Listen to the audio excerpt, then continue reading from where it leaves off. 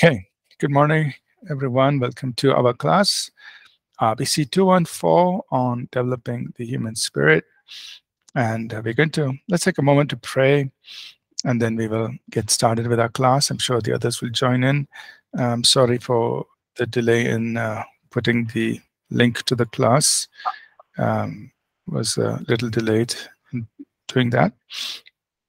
So let's pray, and then we will start. Could somebody lead us in prayer, please? Gracious Lord, we thank you for this morning. Lord, we humble ourselves before you once again.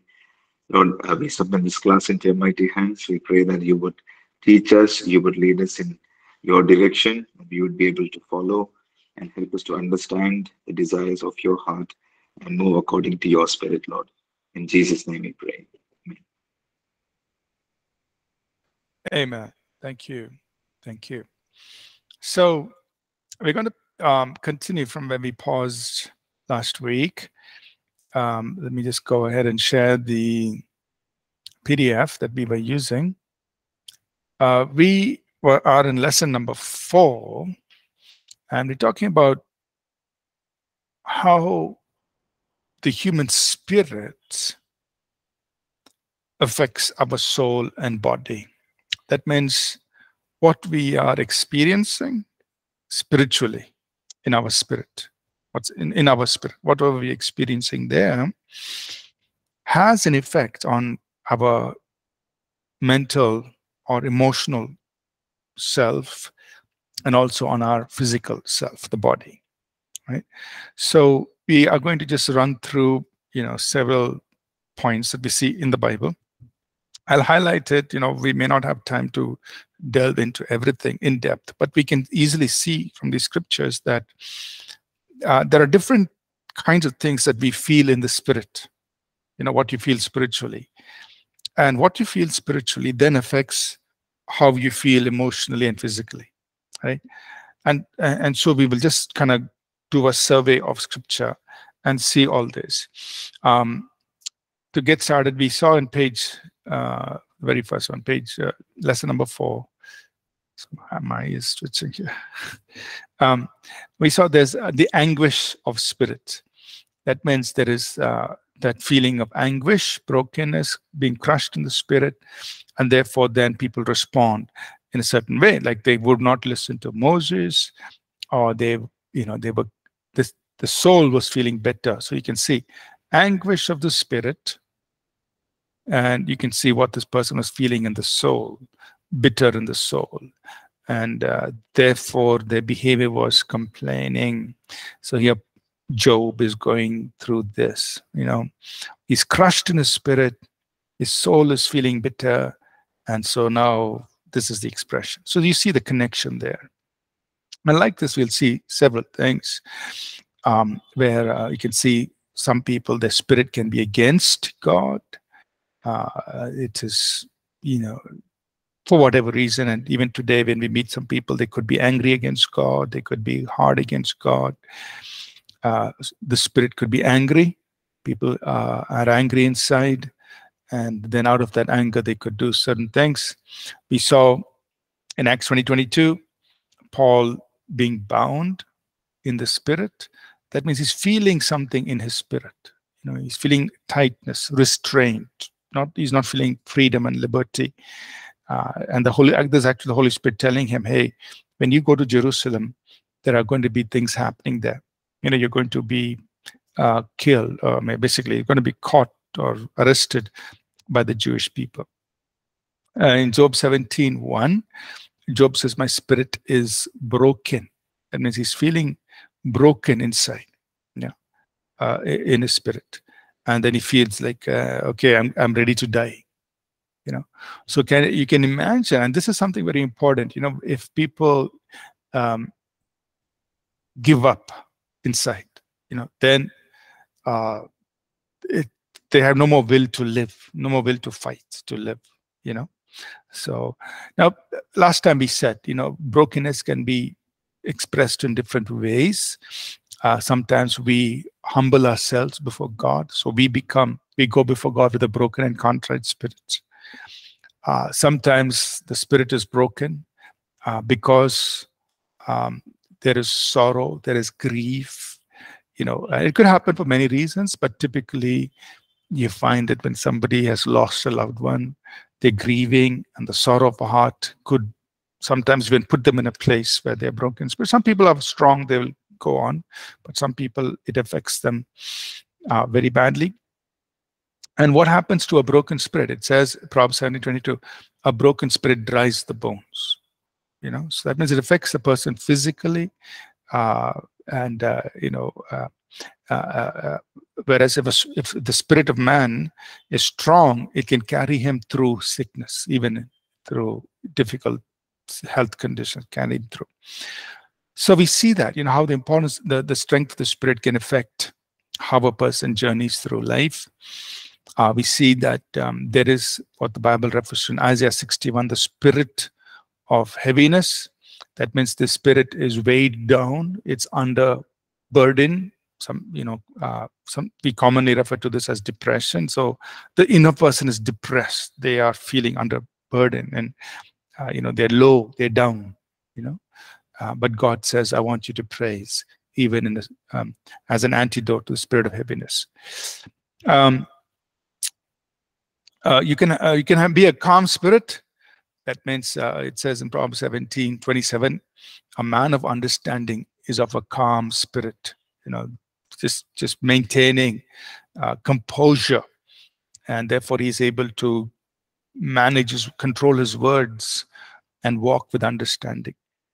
We can be compelled in spirit. That means from within we are propelled into action. The spirit within us says, you have to do something. It moves us into action, which is a good thing if it's for doing what the Lord calls us to do. We can be people who are of a different spirit because we are bold, we are courageous. So think about Caleb, Numbers 14:24. Everybody around were in unbelief, but Caleb said, I can go do it. Let's go, and we can conquer these giants. So he was of a different spirit, and that's a good thing in that context. And we can have a spirit that is seeking God. He says, with my spirit within me, I will seek God early. So this is a spirit that is desiring, seeking, hungry for God. So even our desire for God comes from our hearts, from within us. Right? We can have sometimes we can have error in spirit. That means our spirit has gone astray because of a lack of understanding, because we have not been taught the right things. So Isaiah 29:24 talks about those who are in error in spirit. So, but then the antidote to that is for us to receive understanding and to learn doctrine, to learn the right things. We can be of an excellent spirit, like we see in the case of Daniel. He was a man who was of an excellent spirit. That means he did things that were very good, that put him, made him outstanding in how he conducted himself in his work and so on. So we see that. So if from inside you want to do what is of excellence, that can be noticed. Now we have people who are of a faithful spirit. That means these people are loyal. They are they're faithful, whether they are faithful to God or faithful to us. That's important. So Malachi says, we shouldn't. He says, take heed to your spirit, and that is watch over the inside, what's going on inside, so that you don't deal treacherously. That means unfaithfully. So that's important there. So, faithfulness is also from the spirit, that in your heart you're committed to be loyal, to be faithful. It's there in scripture. We can also be fervent in spirit. That means very zealous in spirit. So you'll find people from the inside, they are full, fully eager to serve God. And the Bible says we have to be fervent. That means you're always burning. We say, that person is very zealous for the Lord. He's fervent in spirit. That zeal is from inside.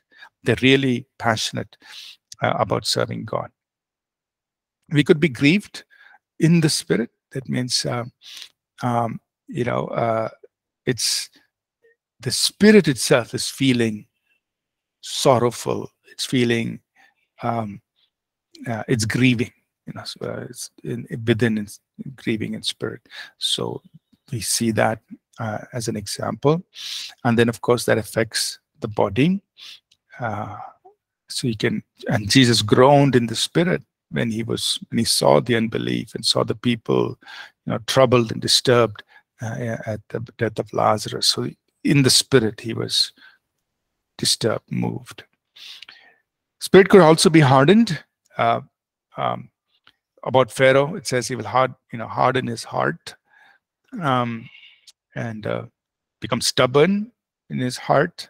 That means you're refusing to change, and sometimes, and we see many of the reasons there, it's because of pride being lifted up. So people can be stubborn inside, unwilling to change. But in contrast, we can also be humble in spirit. And so being haughty in spirit, we can be humble in spirit, and of a humble spirit, a lowly spirit. That means walking in humility. So that's also something that comes from within us in our spirit. Let's quickly go through the rest. We could get impatient or hasty in spirit. We could be stirred up in our spirit. Ezekiel calls it as being in the heat of the spirit. That means it's really stirred up inside. We could be inspired in the spirit, that God imparts truth. He makes us know wisdom in the spirit through inspiration. We can have a spirit that is searching and seeking. He says, my spirit makes diligent search. The spirit is searching out, looking for answers. Definitely, I'm going very fast. I hope you can follow. Anyway, you can look at the notes afterwards. We can feel overwhelmed in spirit. We could, I see my spirit was overwhelmed within me. These are things that you feel in the spirit. And there he says, my spirit fails. I feel like giving up, feel like quitting. Or we can be patient in spirit. We can be perceiving in spirit. That means our spirit is also seeing, understanding. We can be pure in spirit, where there is no deceit. We can be revived in our spirit or refreshed in our spirit. And spirit was refreshed. I'm just pointing out various things. We can rejoice in the spirit. The spirit rejoices. We can have a spirit that is strong and governs us, and controls. Self-governing, self-control comes from our spirit. We have a spirit that is steadfast or firm, resolute. We can have a spirit that is stirred up. God can stir us up. That is really, move us in our spirit, move us into action. We can be provoked, agitated, or even stirred into action in the spirit. We can be strong in the spirit, strong in our inner man. See several examples of that. And as we saw earlier, we can also be disturbed in our spirit, where sometimes the spirit becomes anxious, or the spirit is troubled in a negative sense. In one sense, it is moved into action, which is a positive thing. But in another sense, it can be troubled or disturbed, more so of not knowing what to do, and so on. So it can be troubled in spirit, no rest in my spirit. And our spirit can be willing. That means the spirit is ready to do what is required, but then the flesh could be not yet ready, and so we have to live out of the spirit. So we went through all of these things very quickly. What I want to highlight is our human spirits can actually have all these experiences. That means our human spirit could feel broken, or be crushed, or be hurt, be troubled, or be disturbed, or it can be a place where God moves us, He provokes us, He inspires us, He gives us truth and wisdom, and so on. So we see, good things can happen in our spirit, where God is speaking to us, leading us, guiding us, truth is being imparted. We can also see that bad things could happen, and so having an understanding of this is important, because we realize that the condition of our spirit then impacts our soul and body, and how you feel emotionally, physically. It's affected by how you are in the spirit, right? So our goal, therefore, is to maintain a strong, healthy, wholesome spirit. So the key is, as Proverbs 4:22 says, guard your heart with all diligence, for out of it come the issues of life. Proverbs 4:23. Guard your heart. Oh, verse 22, sorry. Guard your heart with all diligence, because out of it come the forces that shape your life, or the issues of life. So our goal is to take care of our heart or our spirit very carefully, right? So guard your heart, make it a priority, right? So practically, how does that happen? I'll give some example. Suppose, people say something, it hurts you. Immediately your thing must be, hey, I must prevent my spirit from getting hurt. I must not let what that person said or what that person did to affect my heart. We have no way to control what that person said or did, or their behavior. No, we have no way to control that. What they say is up to them. How they behave is up to them. But what we do have control over is, we can prevent what they have said or done from hurting our spirit. That is very important. You say, hey, I am going to guard my heart. I am not going to let what somebody said or did hurt me inside. I'm going to protect my heart. I'm not going to let this get into my heart, because I know that the condition of my spirit will affect me emotionally and physically. If I let what they say hurt me in my spirit, then I am going to be an injured person. So think about, if somebody's physically injured,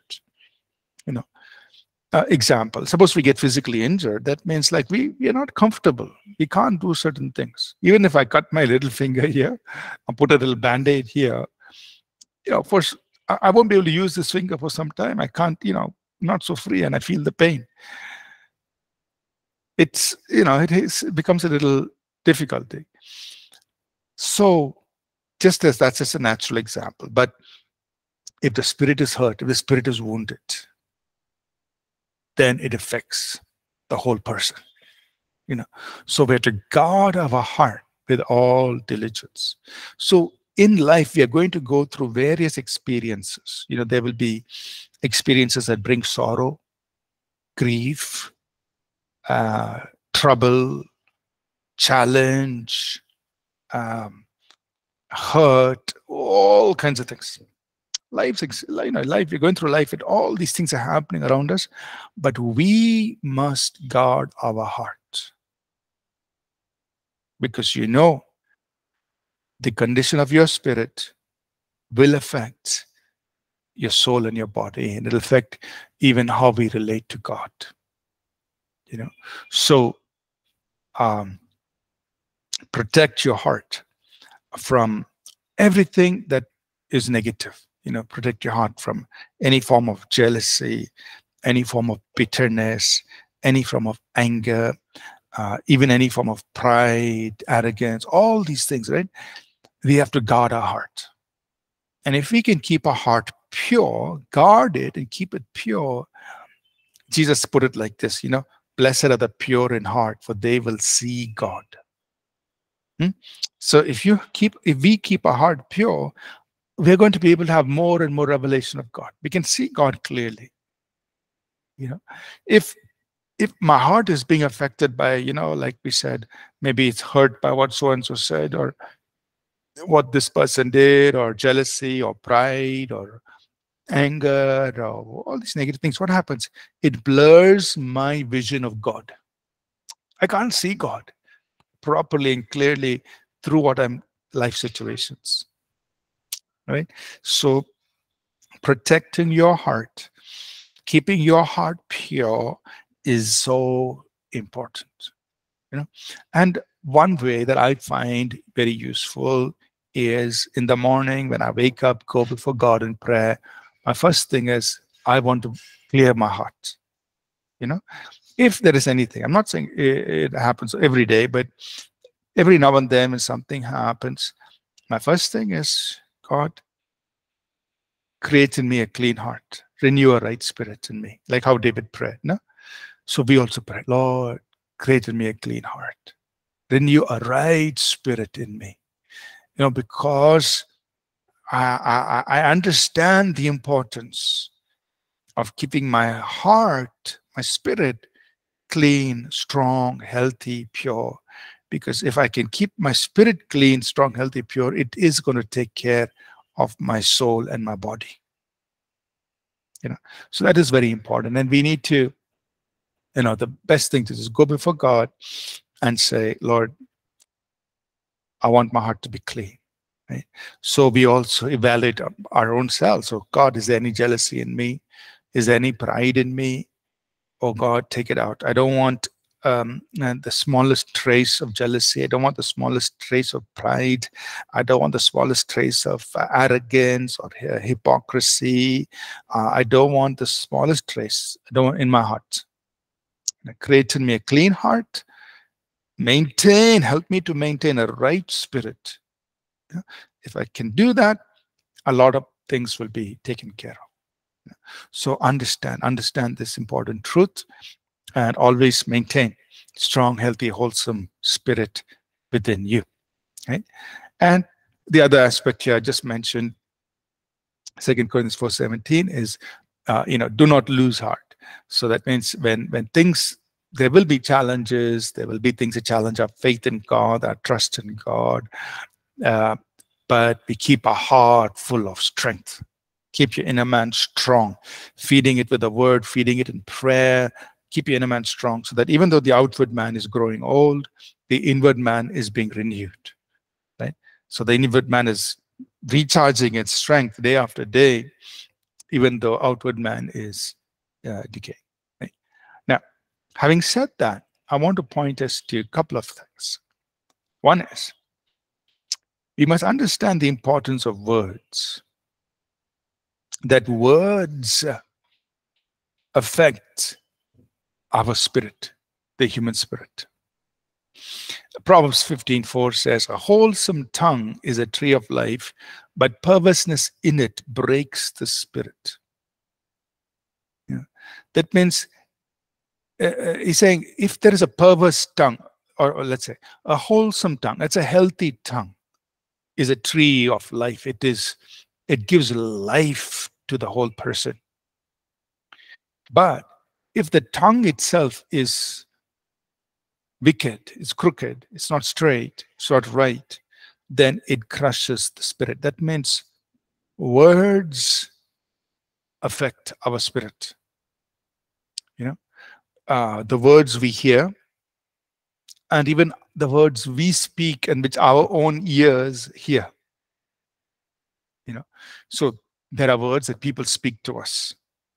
So we need to protect ourselves. Don't let those words get into your heart if they are wrong words. If they're healthy, encouraging, godly words, yeah, you receive. But when people speak things, don't let it get into your heart, because it says it can break the spirit. Those words. So we have to guard ourselves. When people are saying things, they may say, even in jest, as a joke, they might say something. But if you're not careful, those words which they were saying in a joke or jokingly can get into somebody's heart and just break their spirit, or we have to be careful with our own words. Our own words can break our own spirit, meaning if I keep speaking words of defeat, if I keep speaking words that that say, oh, I cannot do anything, I'm a useless fellow, I have no strength, I am this, like I'm breaking my own spirits, because the Bible says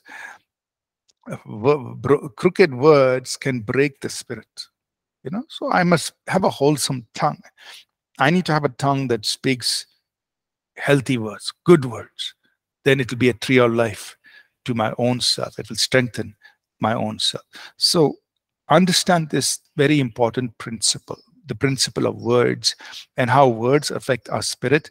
And therefore, two things. We ourselves can speak wholesome words, and we also have to be careful on what words we entertain into our hearts. If we entertain the wrong words and let it get inside us, it can destroy our spirit. Right? So be very careful, when you listen to people and what they're saying.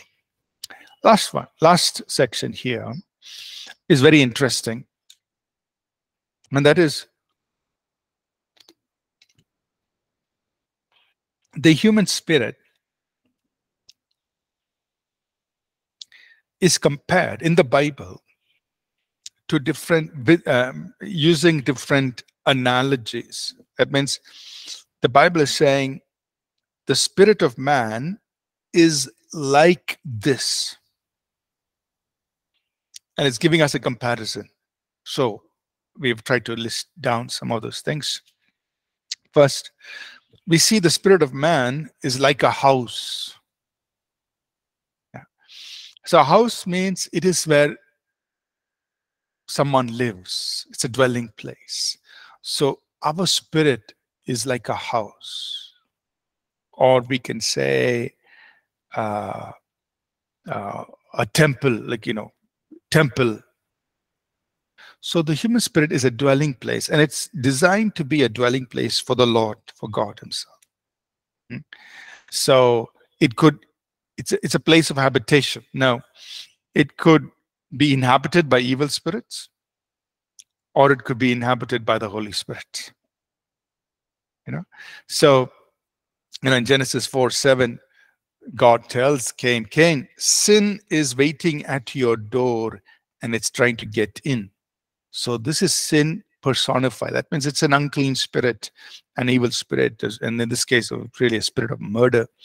It's waiting to get into him, Cain. And we know what happened. When Cain got angry, that spirit of murder was waiting to get into him, and eventually it did, and he went and murdered his brother Abel. But at that point, God was warning him. He said, Cain, sin is at the door. Sin is at the door. It's waiting to get in. Matthew 12, Jesus explains, how an evil spirit is dwelling inside a person. When it is cast out, it goes and gets 7 other wicked spirits, comes back. It sees the house clean. So that means the spirit is like a house. The spirit of man is like a house. It's now, in this particular case, it's being inhabited by evil spirits. But the good side is our spirit is inhabited by the Holy Spirit himself as believers. So God, the Holy Spirit, is dwelling in us. Christ dwells in our hearts by faith. And so the spirit is a house. That's how we can say, oh God, fill me. Oh God, dwell in me. Oh God, right? Your spirit is like a house. You want God to, just fill the house. God, make yourself comfortable. We want you. God, we just want you to inhabit me, fill me. So you're praying like that. Why? Because your spirit is like a house. Second, we see in the Bible that the spirit is like a lamp. Again, these are comparisons, analogies that God uses. It tells us something. What does a lamp do? A lamp gives light to guide us. So the spirit of man is like a lamp. Proverbs 20:27 says, the spirit of man is the candle of the Lord. The spirit of man is a candle of the Lord. So when you light a candle, okay, you put a candle there, you want light in the room, you light the candle. So Proverbs 20:27 says, the spirit of man is a candle of the Lord, and he lighteth it. That means God, it's like, he strikes the match, he gives the light to that candle. Right? Psalm 18:28, the Lord will light my candle. Psalm 18:28, God himself will enlighten. So the spirit of man is like a candle or a lamp, and those who are old today, we might say it's like a torchlight or something that gives light, from which we get clarity and guidance and direction. So your spirit is a lamp that God enlightens in order to give us direction. So very interesting. What must we do? When we need guidance, remember, the lamp is inside you. The candle is inside you. You say, God, it's so dark, I can't see, I need some light. Okay, candle is inside you. Now, of course, one is, thy word is a lamp unto my feet. Right? So look into the word of God. His word is a lamp unto my feet, a light to my path. One thing, that's important. Second, your own spirit. The Holy Spirit is going to light up the lamp. Right? So that's another place where you and I are going to receive guidance. The human spirit is like a lamp. So that means in that place, in your spirit, God is going to guide you. That's why, Romans 8:16, spirit bears witness with our spirit. Holy Spirit is going to light up our spirit. He's going to bear witness. He's going to give us guidance in our spirit. So when we need guidance, first we go to the word of God. Second, look into the spirit, your spirit, because your spirit is a candle. God will give you light there to give you guidance. Okay? Spirit is like a lamp. The third thing we see in the Bible is that the spirit is a place of deposit. So in modern way, if you want to think about it, it's like a bank account. It's a place of deposit. We see this in Matthew 12:34 and 35. Jesus says, a good man out of the good treasure of his heart. It means he's got a good deposit in his heart. So the heart is a place of deposit. A good man out of the good treasure of his heart will bring forth good things. An evil man out of the evil treasure of his heart will bring forth evil things. And then Jesus also said, out of the abundance of the heart, what you've got deposited there, out of the abundance of the heart, the mouth speaks. Right? So the heart is the place where we deposit treasure, where we put things. And what we put there in our heart will then influence our life. So Jesus, from where does, in that same passage, from where does, a man do evil things? All the evil things he does, where does it come from? It comes from his heart. Right? But then the positive is also true. From where do all the good things come from? Well, it comes from the person's heart. If the person has got good deposit in their heart, then good things will begin to come out. Right? So what we deposit in our heart will then begin to come forth in our life. It'll come forth in our word. It'll come forth in our deed. So deposit, a place of deposit. So we are seeing analogies of the human spirit. It's giving us some insight how we should deal with our spirit. It's a house. It's a place of God's habitation. It's a lamp. It's a place of God's instruction. It's a place of deposit. It's a place where God is going to pour out, where we should desire for God to pour out his revelation, his knowledge, his wisdom, and his truth, because that is what we want to come out of our lives. Right? So the heart is a place of deposit. Let me pause and see if everybody's following me. I've been going very fast. Is everybody following me? Yes, Pastor. Okay, good. Yes, Pastor. Okay, great. Okay, thank you. I was just talking continuously. I just wanted to make sure you're all with me, right? So let's go forward.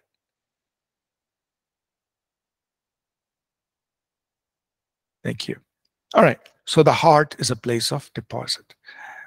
Another interesting thing is the heart is a spring. This is in Proverbs 4:20-22. God is telling in Proverbs 4, it says, "My son, attend to my words, incline your ear to my sayings, let them not depart from your eyes, keep them in the midst of your heart, for their life to those who find them, health to all their flesh." Verse 23, "Guard your heart with all diligence, for out of it come the forces, or comes the issues the issues of life, or it's the place where the matters of life spring out of." So the picture there is like a spring that flows out into your life. So where does it come from? It says, guard your heart, for out of it spring the forces that shape your life. So if I guard my heart, make sure my heart is clean, make sure that what I'm putting into my heart is good, then the spring that comes out will be good. The forces that shape my life will be good. So think about this. Your heart is a spring. And what is in your heart is what's going to shape your life, not the forces around you. This was very encouraging to me, especially in my early years. There'd be all kinds of things around me, right? But I would tell myself, what is really shaping my life? It's not all these things around me. Of course, there is all these factors around me. But what God has said that really shapes my life is what is springing out of my heart. So if I just focus on that, if I just focus to make sure that what is coming out of my heart is good, my life is going to be shaped with good things. Of course, around me, there could be all kinds of things happening which are outside of my control. We don't control how people behave, what the politicians say, and what government does, and what people do. We don't control all those things.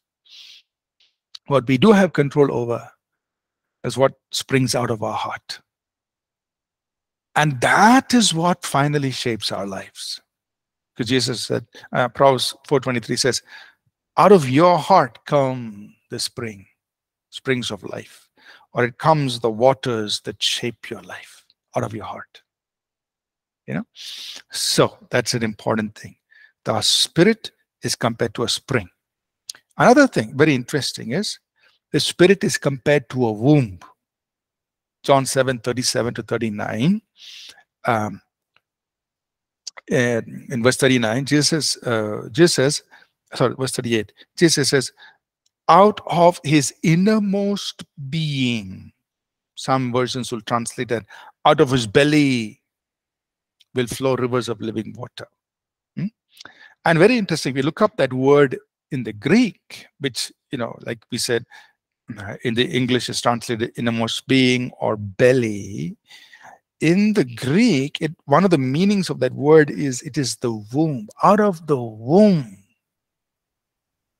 And then it says, he's talking about the heart. So the heart is like a womb. It's like the place where we give birth and bring forth. So that means the things that we birth in life are first born, conceived, and built up and nurtured in our spirit. So and that is a very important truth also, if I can conceive and I can develop in my spirit, then I can birth it into my life. Because your spirit is like a womb. Yeah. So I go back to this thing. Okay, what do I want to birth? Well, if I want to birth something, then I make sure I go through the conception and development process in the womb of my spirit. And when that happens and when I'm ready, I can birth it. because the spirit is like a womb. So we engage with the Holy Spirit. We engage with the Word of God, because it is God who will birth it in our spirit. It's God who will form it in our spirit. It's, of course, in it taking place in a spiritual manner, but God is shaping it. And then at the right time, He causes it to come forth, and it is released on the earth.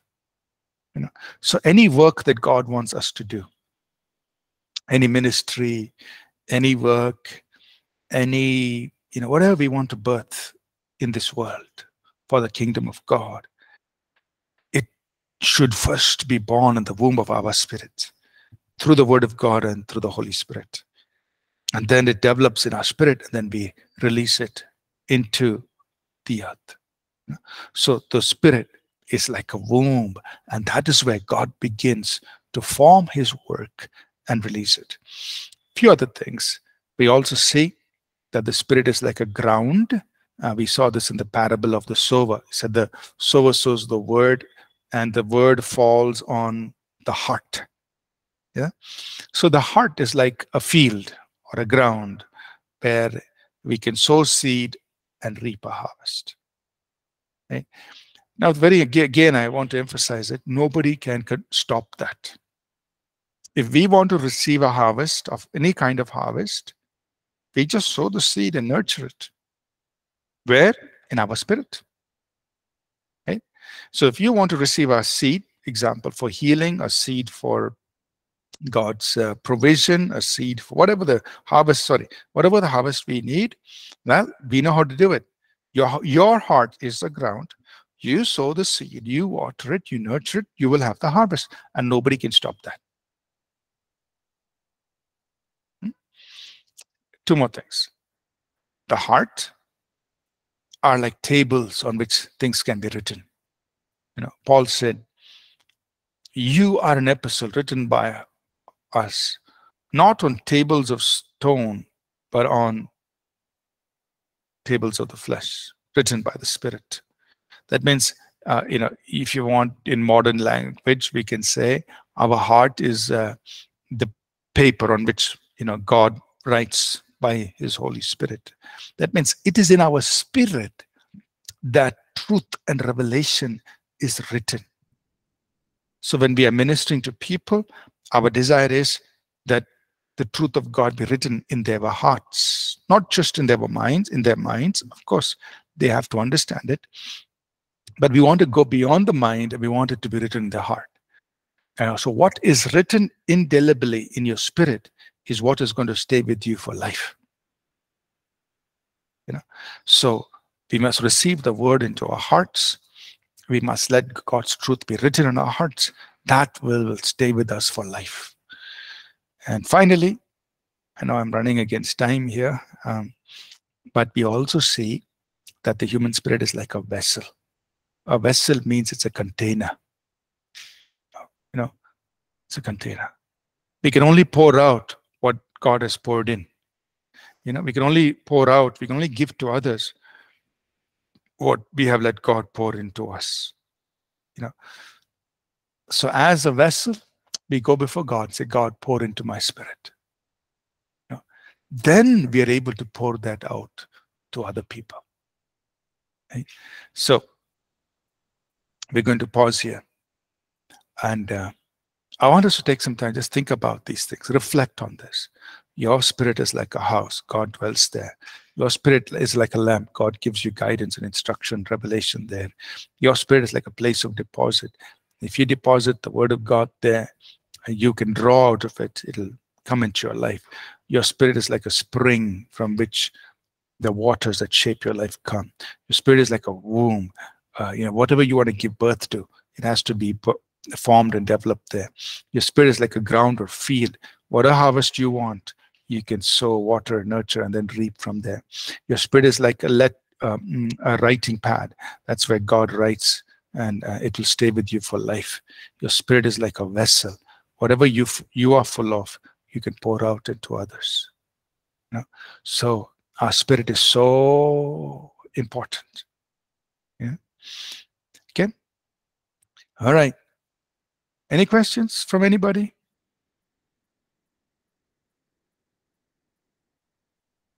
Sorry, I took the whole time. No. Okay.